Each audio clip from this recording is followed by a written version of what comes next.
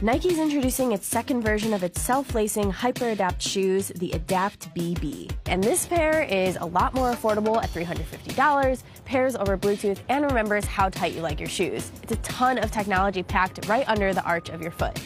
But what does it mean when your shoe acts more like a gadget? We wanted to see what they're all about, so we're here today at Nike's campus to try them out.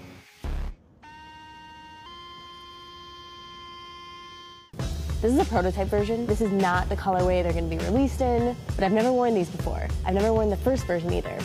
After all of this hype, this is kind of hard. Okay, that's in. Let's see if I can press some buttons. Oh, now we're tightening. Ooh, it's like giving my foot a hug. Yeah, that is much tighter. Although these were neat to try on and unlike any other shoe I've ever worn, I'm not convinced self-lacing shoes are the future. So I chatted with Nike visionary, longtime designer of the Jordans, Tinker Hatfield. Such a huge amount of effort and engineering that went into this motor, and it's not just the invention of the motor, but then it's how it's been finalized so we can build it. This motor is key to making the shoe mainstream. The HyperAdapt 1.0 had tons of cables and wires connecting the laces, motors, and lights. It was a tangled, delicate setup. Compare that to the Adapt BB, where the shoe's technology has been completely re-engineered for mass manufacturing. All the shoe needs to make it smart is its lacing cable and lace engine.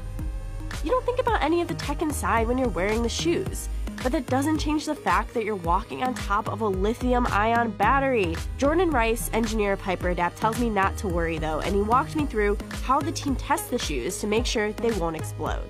So we put it out in the field, we put it on athletes, we've put it on NCAA athletes, semi-pro athletes, athletes that play professionally overseas and come home for the summer, and then regular athletes playing hoops on a Thursday night. We literally beat it up really, really hard right over top of the lace engine in the shoe. In terms of battery decay, most of the batteries that you see decay in your normal devices do so because they're being charged and discharged every day. And so you have a certain number of cycles. You go through 365 of those on your phone in a year. It would take you a very long time at 10 to 14 days battery life to go through 365 on these. Jordan thinks this shoe isn't going to die anytime soon. And anyway, the shoe is smart enough that will always save enough battery to unlace. Worst case scenario though, you can check your battery life through the app and control some other things. Pair it over Bluetooth, and then it'll do a quick tighten, loosen on your feet to sense kind of the optimal setting. Once you have a setting you like, you can also set a mode and save it. Self-lacing shoes are a really interesting idea that anyone who geeks out on tech or sneakers will probably want to try. Everybody wants fresh, new shoes all the time.